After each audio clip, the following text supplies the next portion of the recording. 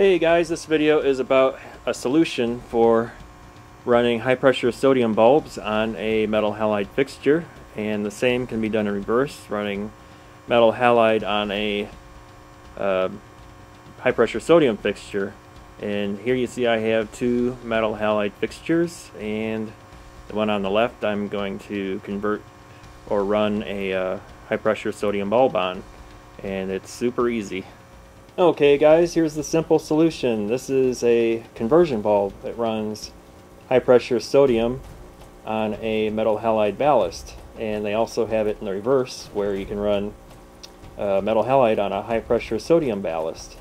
And this one's made by Plant Max. It's made in China, and this one is for a 400 watt, and it ran me $26 plus shipping, and I got it at bulbstock.com. And if you're going to buy one from there, search for coupon code on Google and you'll find one for like 2% off of grow lights there.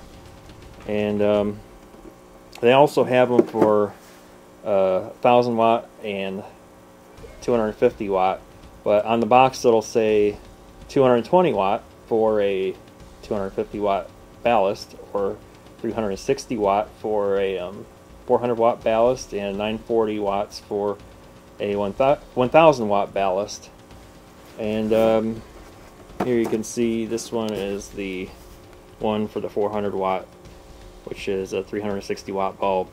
This one is actually better than the metal halide bulb that it's replacing. It uses less electricity but gives off more lumens. This one, it gives off 45,000 lumens, and the one it's replacing was giving off 39,000 lumens on the metal halide that I was running.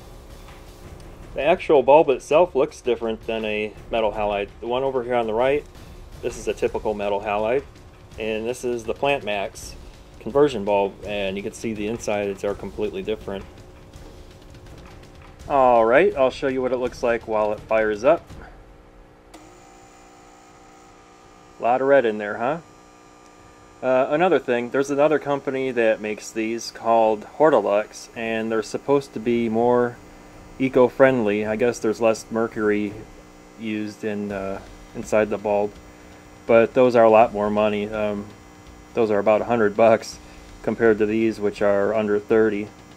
Anyway, I'll let this thing warm up and show you what it looks like while it's at full power. Okay guys, both lamps have hit full power. On the left you can see the high pressure sodium conversion bulb. On the right you can see the metal halide bulb, and down here you can see the plants. Loving it. On the left I'm going to have my flowering plants, and on the right are going to be my vegging plants. And you can clearly see the color difference shining there on the plants, and they're pretty happy. Anyway, I didn't mention this before. You can run the Plant Max bulbs either in a vertical fixture or a horizontal fixture, so it doesn't matter what kind of ballast you have, it'll run on it. Anyway, hope that helped you guys out, and leave comments. See you soon.